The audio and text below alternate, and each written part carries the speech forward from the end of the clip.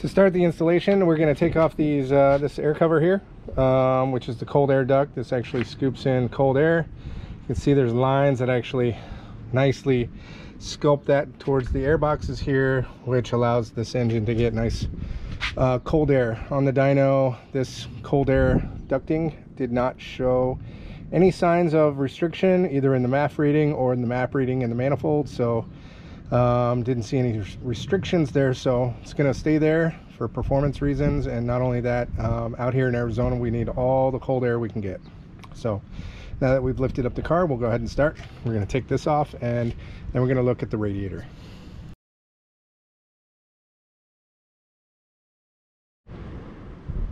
All right, so now with the cover off, we can actually see down into the radiator area here really nicely. This is where the oil cooler is going to be, down at the bottom. There's a nice little flat tray for it to sit.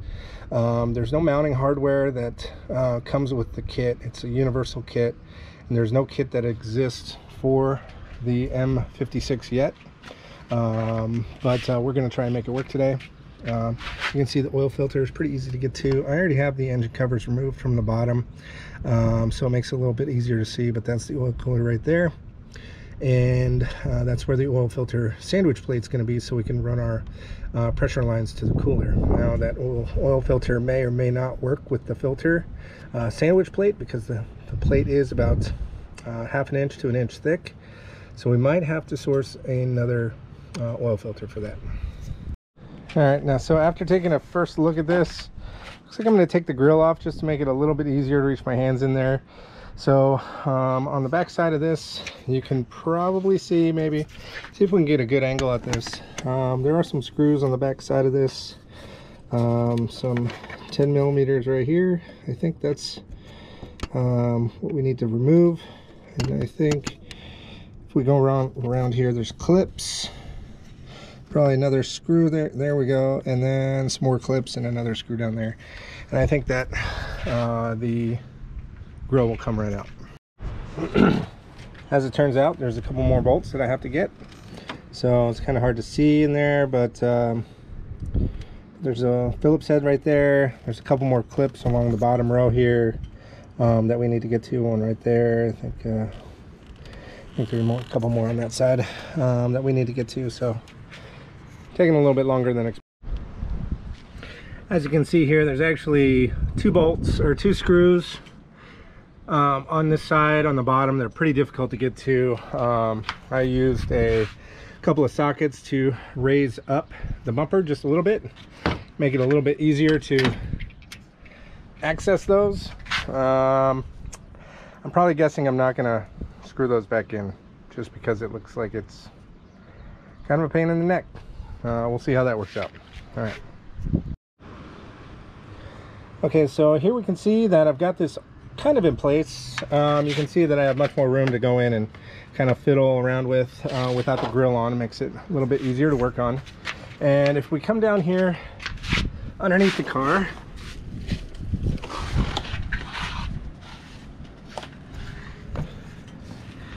we can actually see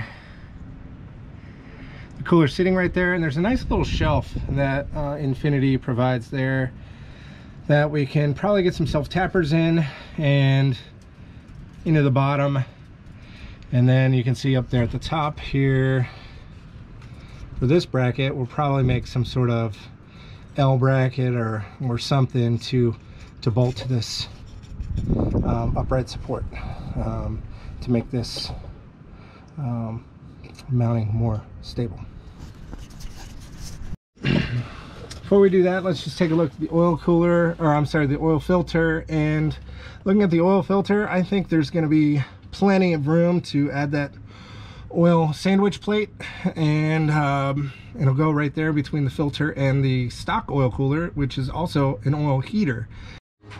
So for our application, we just want to make sure we leave about a finger's width gap here, both at the top and the bottom of the heat exchangers, just so we can allow that radiant heat to do its thing and allow the convection heat to actually perform its job as well. So so you'll see this stepped out just a little bit from the AC condenser. That's what we see here.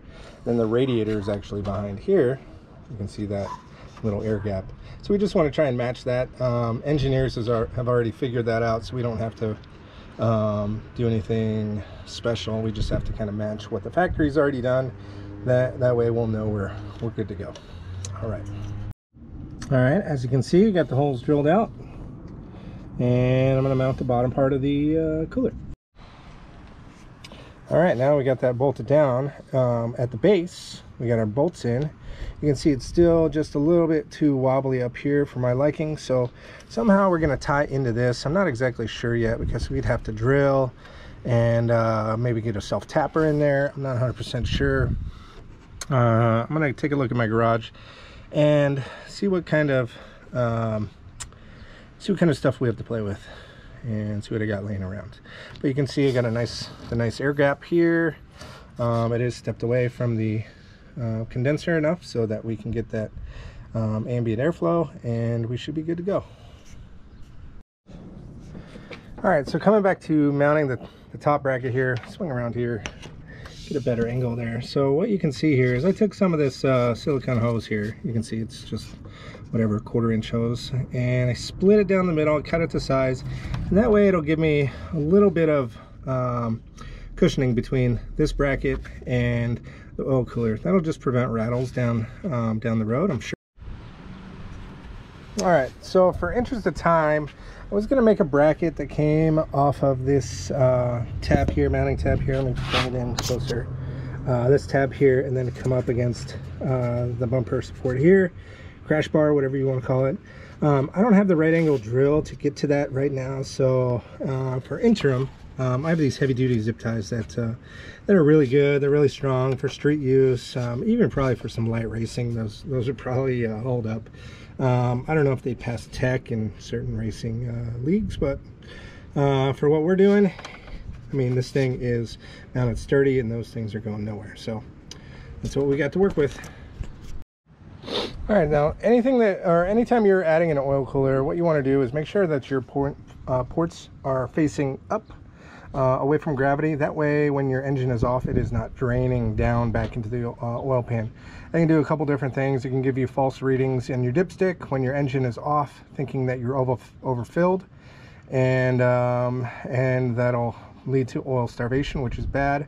But not only that, is you want to have that constant pressure in the line, or I should say constant oil in the line. That way you have no moments after startup where there's any oil starvation. So you want to make sure you fill this up with oil.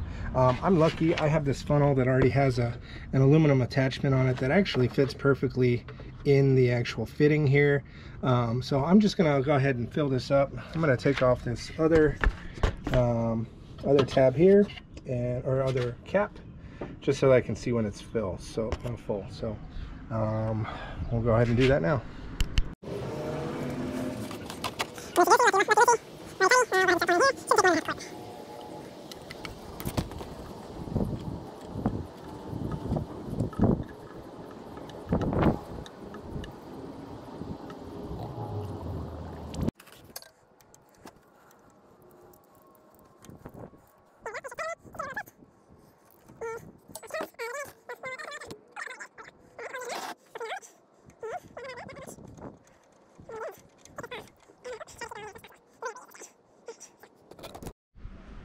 All right, so what you want to do now is get your oil filter sandwich adapter here. Take that out. I got my fittings over here. Yeah, I know my garage is a mess, but we're going to clean it up here in another video here shortly. These fittings all take O-rings. The O-rings fit on the back side that actually screw into the oil filter adapter. The oil filter adapter comes with 2 of these actual oil filter thread adapters, and these actually go in the filter sandwich like that, and this is actually what screws up against the engine, what's already there, where the stock oil filter already screws into. It comes with 2 adapters. I'm not sure if you can see that. It comes with 3/4 by 16-inch threads, which is not the one we want. We want this one, which you can see here threads in nice and smooth, which is, I believe, an M20 by 1.5. So, whoops, hold on. There we go. There we go. If we can see that there, focus. Focus. Not gonna focus. Okay. M20 by 1.5, kind of. Okay. Anyway, so we just want to double check that that's what our threads are. And technically speaking, you also want to verify that your oil filter, the actual oil filter, will mate up to the surface here, which I'm confident it will. We'll just double check without turning the oil filter upside down. What we'll do here is we'll just do this. Screw that on pretty darn close to the bottom out. Flip this upside down, center that on there, and then as you can see here, the oil filter mates right up there. So we're looking good. No issues. This comes with an O-ring seal on the back side. So your O-ring seal right here will seal against the engine, and then your oil filter seals on that side. So that's how those work. All right, here we go, finished product. We can see no leaks here, no leaks there, which is really good. Come up over here, go over the engine bay. Let's see if we can see it down in there. That's down in there. So you get a good view. See from the top. Now we come down here to the bottom, where we can really see it. You can see the stock filter fits. Oh, it's a little bright. We can see there's no leaks at the fittings, no leaks at the housing, no leaks at the filter. So everything looks really good. Just gonna let it idle for a little bit and just make sure nothing leaks over time, and let it warm up, and then we'll take it for a test drive. See if it really does help the temps out.